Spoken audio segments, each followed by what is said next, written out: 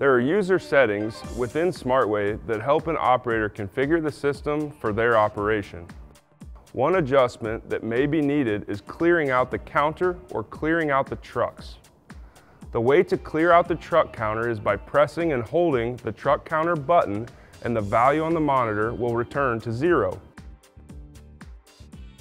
To clear out the active truck weight, press and hold the bucket counter button. This will reset the collective scale weight to 0.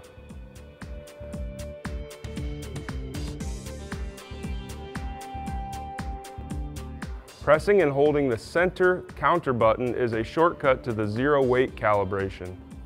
This will show a pop-up to click Yes on to proceed to 0 bucket load calibration. 0 weight capture can be used at any time you want to zero the bucket value out.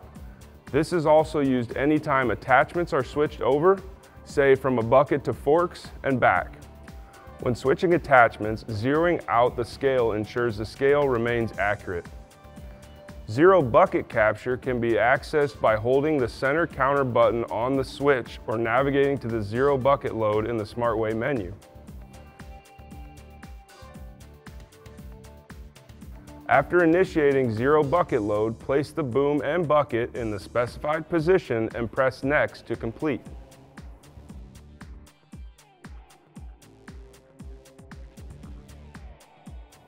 With SmartWeigh, an operator can set the weight capture point anywhere between 15 to 90%.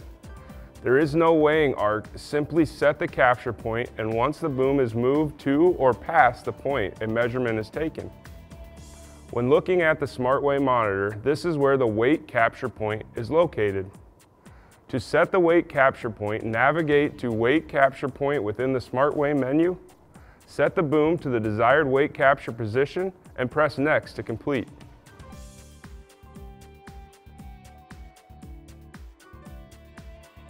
Scale offset is another useful tool when an on-the-fly adjustment may be needed. This is also helpful if any alignment is needed among measurements on the job site. In the SmartWeigh menu, go to the Calibrations and select Scale Offset. Using the arrows on the monitor, adjust the offset as needed.